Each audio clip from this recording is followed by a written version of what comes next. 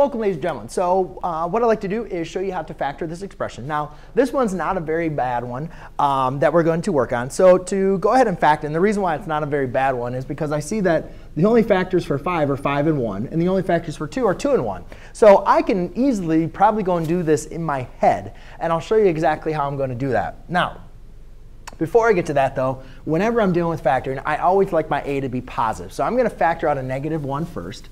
So factor out a negative 1, and therefore I'm left with 5x squared plus, positive 5x squared minus 7x plus 2. OK, so now what I want to do is I still want to be able to see, can I factor this even further?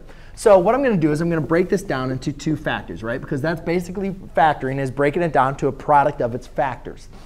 And I know that to get 5x, I have to have 5x times x, right? And to get positive 2, well, I only have 4 different ways.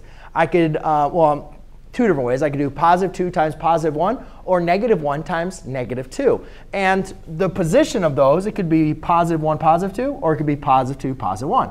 It could be negative 1, negative 2, or negative 2, negative 1. So I only really have 4 different cases that I can use to determine which one is going to be correct, or where the correct placement is going to be.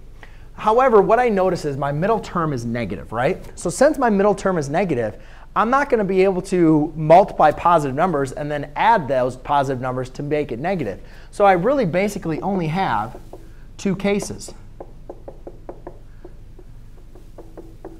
Right? These are really only my 2 factors. Now again, so let's double check. Does negative 1 times negative 2 give us positive 2? Yes. Does negative 2 times negative 1 give us positive 2? Yes.